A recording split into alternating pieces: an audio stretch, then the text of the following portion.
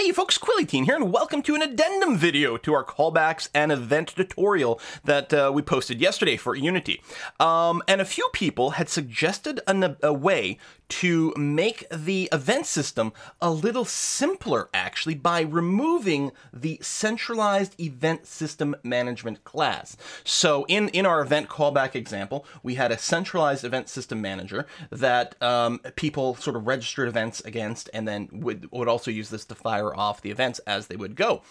But a few people, and in particular I want to do a shout out to Pavel's Danoff and Fuzzy Hobo, who sent in specific examples of their solution to this, that came up with a way to remove the centralized event class. And actually, after having gone through all the trouble of making the sort of event info abstract class sort of a lot cooler and slicker by the end of the video, it's the sort of thing that in hindsight I'm like, yeah, that's of course a great way to go. So I didn't want to, Fuzzy Hobo even sent in a proper sort of like a pull request on GitHub, and he's got his own fork and stuff like that. I didn't want to pull those changes into the repo that I was using for the tutorial, because then it was... You download the code for the tutorial and it wouldn't make any sense anymore. But what I wanted to do is talk about it over here and link to Fuzzy Hobo's repository. And again, shout out to Pavel Zdanov, who also sent in a solution, although he just sent in as a sort of a Google Drive file over here. So if we pull up this window over here, this is Fuzzy Hobo's repository over here.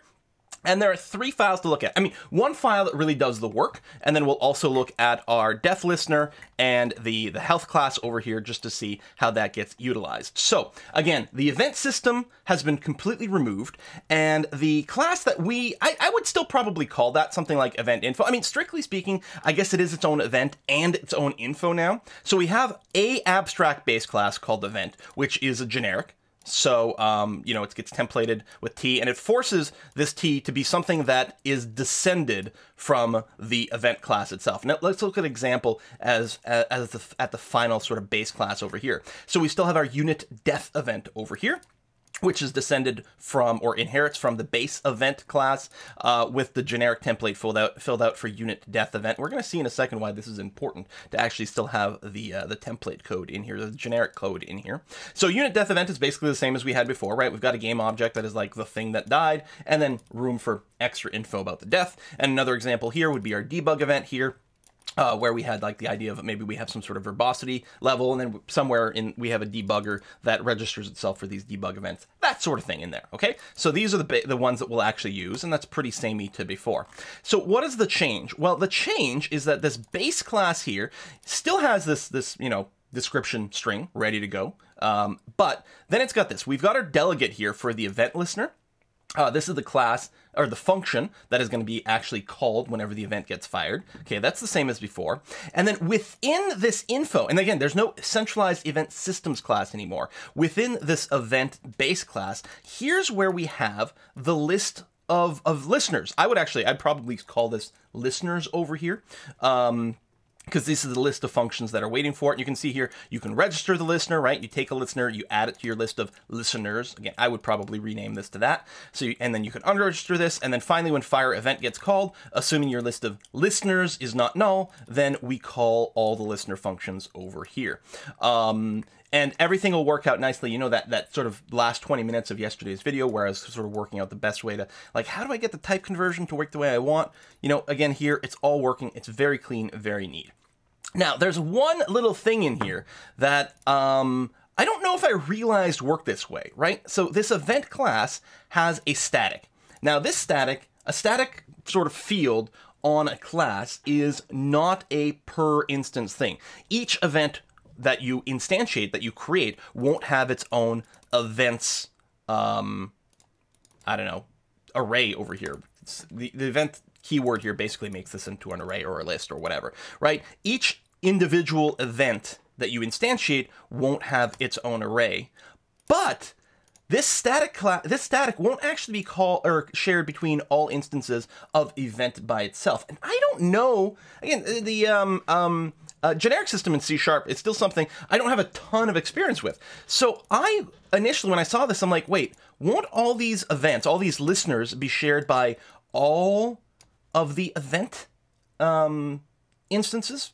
Right, so if I make a unit death event and I make a debug event, won't they both have the same set of listeners? And it turns out that no, when you've got a generic class like this that requires that you define, some t over here, in this case, some class that's going to be t, when you do that, the static is only shared within, say, so when you instantiate, let's say over here, this is our health event over here, where we fire the event. And you can look at it here. The firing of the event is basically the same as before. You create this object, which is basically our unit death event info. You populate it with the unit death event info.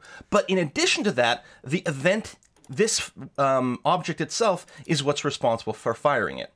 So when you create this, as opposed to creating say, a debug event, they have two completely separate sets of this events or listeners array.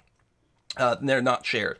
Now, the downside to this is that I don't know if there's any way to have all of the events, regardless of subtype, if there's any way to have all of the events share one static set of data. Because what would be nice about that is it would allow a centralized way for the different event listeners and managers to still communicate with each other, right? One of the things about having a centralized event system manager is that there is one centralized place that can have some control over all the events that your application might fire. This might be useful for debugging. There might be certain implications for how certain multi-threaded things can be handled, and so on and so forth. And it might be nice to have them all communicate with one another. Now, it's not impossible to do that. There's no reason that in here we couldn't have a completely separate public, probably just static class, public static class, just called Event Manager. And honestly, even the level of publicness, I don't know if we need, but it would just give an option for the events to have some authority that they could, then communicate with, just for the purpose of sort of pausing, unpausing, dealing with, any kind of threading locks or something like that. So they can still talk to a central authority, but it would have to be a separate static class altogether, not just a static property or field over here. Because these are not shared when you have different T's. Each event with a different T has a completely different set of static stuff, which I don't think I knew, but is really important to know. Anyway, so the way it's actually applied, where you can see it here, right? I'm creating a new death event, I'm filling out the death event, and then I'm firing this death event over here. And an example of a listener over here in our death listener, it just registers itself directly with unit death event. So unit death event, I want to register myself to listen to that. When I get destroyed, I'm going to unregister myself from listening to that. And then here's the on unit died, which gets, called over here. So it is kind of interesting that the one object, the one unit death event object, is both the event firer as well as the event data itself. Now, one interesting question is, there's nothing stopping us in this on unit died from doing something like unit death.fire event a second time. Now, that would lead to, kind of an infinite loop and badness and things. It's probably fine because it's probably not the sort of thing you do, but I wonder, should you have a Boolean in here to say something like already fired, so you don't fire the same event twice?